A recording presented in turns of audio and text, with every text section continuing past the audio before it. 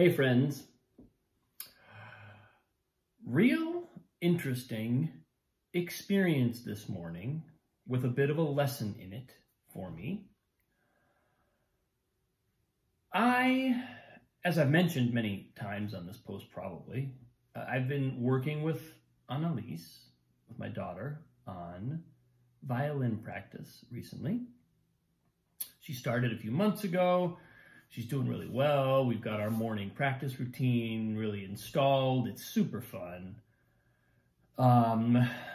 And one thing about Annalise, which is true of her in every single domain of life, is she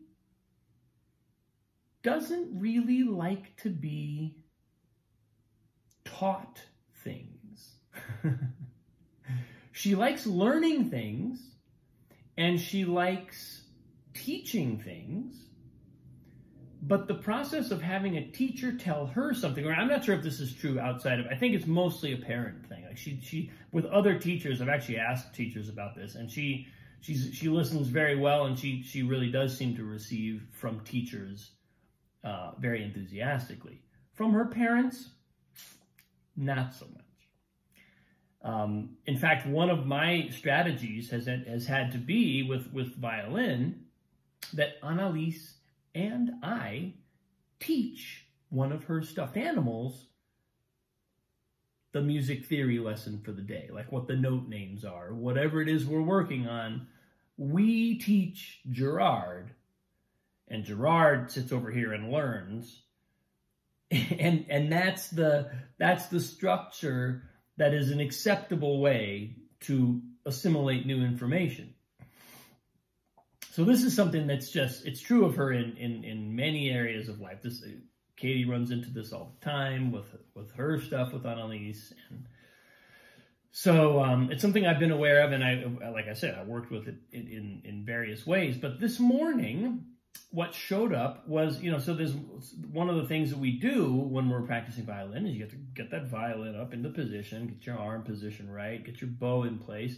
And then right now we're just learning to play rhythms on a single string. She's just starting to use some fingering, but we haven't actually started playing notes that are not just the open strings yet. So the main task is to play a rhythm on a string and kind of keep it on one string. Don't let the bow go onto the other strings. And when we do this in her lesson, her teacher holds onto the bow and Annalise plays, and it looks effortless, and it works great, and she seems to really love it. She likes it when her teacher helps her a little bit. Well, come home, start our practice session in the morning, and it is like, she's like pulling that violin away. If I try to grab the bow and guide it all, she's like not having it. Just total stonewall, no, I don't want to do it. Every once in a while I've managed to kind of get through that, but generally the answer is no, I want to do it myself. I want to do it all by myself. Okay. So this morning I was coming up against that, and I was like getting to that place of like kind of frustration, because it's like, well, how are we going to actually practice this if I can never guide, if I can never do the thing that in our lesson, yesterday I was so diligent. I shot a video of her teacher doing it with her so that I could be like, look, here's what we're going to do. Annalise kind of enjoys watching a little 30-second video of what we're about to do. So I got that ready. We did that. Still didn't want me to touch the bow. And I was right at that point of kind of like, of like where me, Robin, my sort of like energy was, I just want to push through this. I just want to make her do it, which never works. And it's also not, there's an interesting aspect to the way that our practice together, there's a kind of energy, and this is something I know from my own practice as well. When you're practicing or when you're studying with a teacher, there are moments of resistance. And sometimes, even in my morning sessions with Annalise, sometimes that resistance is something that we just need to push through. We just need to do it anyway. There's resistance, sure, but we're going to do it anyway.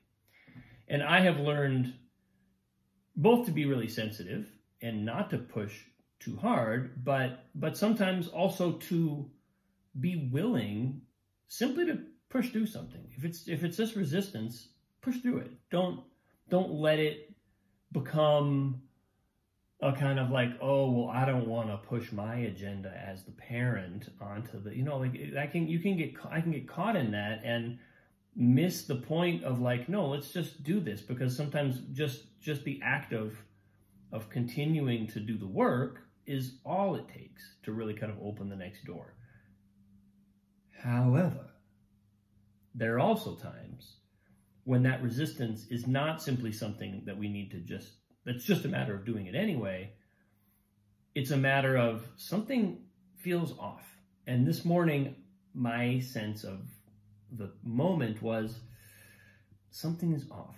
This is more resistance than, this is a kind of resistance that I can't simply push through. And furthermore, I don't even know how I would push through it, because if she's not willing to do the exercise with me, what am I going to do? Hold her in position and make her play the violin? Like, not only is that kind of, not the right vibe, but it's also not it would never work. It's not actually practically possible. So I took a step back and I said, all right, what can I do here? And I finally came around to saying, honey, if you want to do it on your own, we'll compromise for today. You can do it on your own, but if I see something and I want to make a comment, you got to listen to it. You have to at least try what I'm suggesting. And she said, okay, or Papa, you could hold the bow the way Miss Natalie holds the bow. And I went, what? I said, I'm not holding the bow the way Miss Natalie holds the bow? And Annalise said, no, Miss Natalie just holds the very tip of the bow. And I went, oh, okay, let me try that. So she gets the violin up, gets the bow up, and I just put my fingertips on the very kind of like this little nub on the back of the bow, a little screw that tightens the strings, and I touch it. I have a gentle hand on her elbow, and she starts playing. And I could feel, in the way that I was holding the bow, I could feel, oh, now I'm not doing it for her. She's doing it. All I'm doing is lightly guiding it, and I'm kind of following along a little bit. But I'm not playing for her. And she was like totally happy now to have me guiding the bow, because now I'm not pushing her. I'm not manhandling her. I'm not like forcing her arm to do something. She's actually got all the freedom to move, and all just with my little light touch, I can just do the little tiny bit of guiding that keeps her sort of, on the right string and in the center of the the bow, I don't know what you call it, the bowing patch of the strings.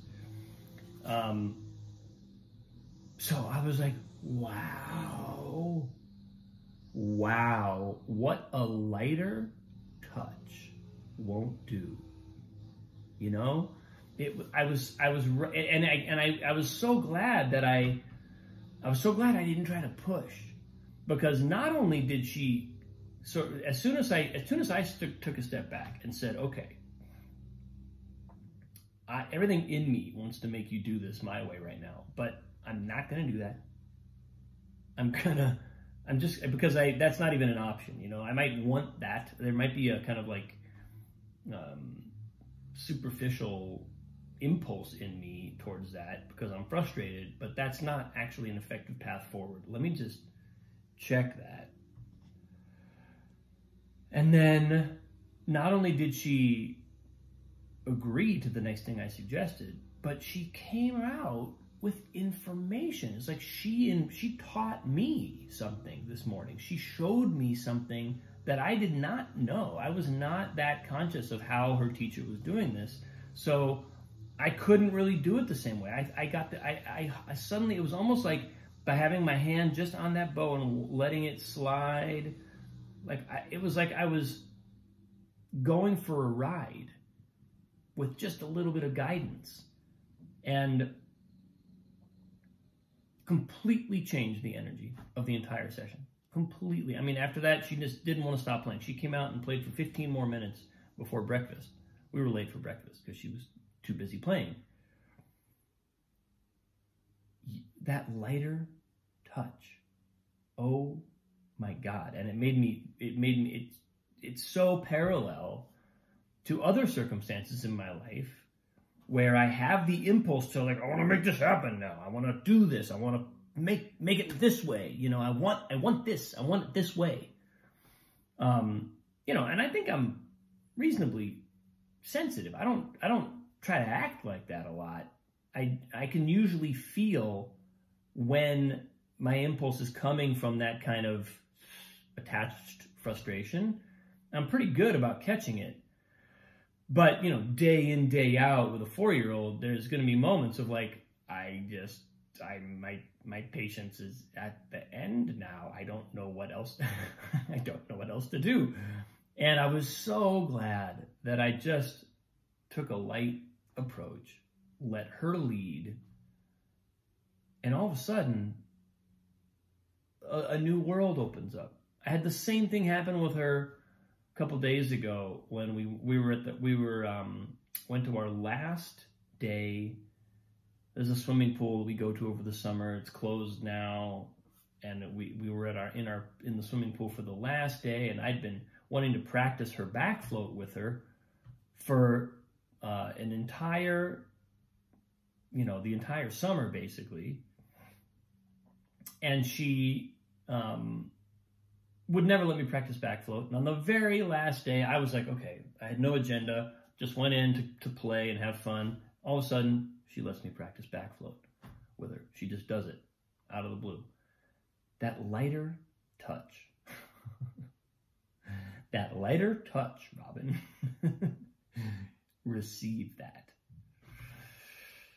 So yeah, that's where I am today, people. Thanks for watching. Much love. I'll see you tomorrow.